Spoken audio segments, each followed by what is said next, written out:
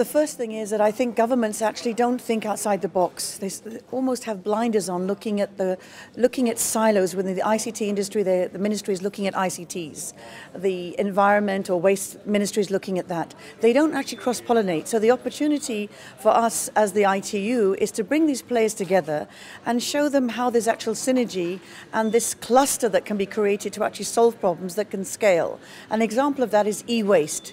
That is in distinct silos. A lot of the UN agencies are now getting together to try and let's say, create frameworks for governments to see how to do this. But I think if they bring in different stakeholders as well, that would be the people selling the recycled goods and those collecting it and those dumping it. All of the stakeholders will actually share their experiences and their frustrations, and this way collectively we'll be able to find more smarter ways of overcoming the problems and actually creating up and downstream flow of a win-win scenario with addressing the issues that the governments are trying to address with technology.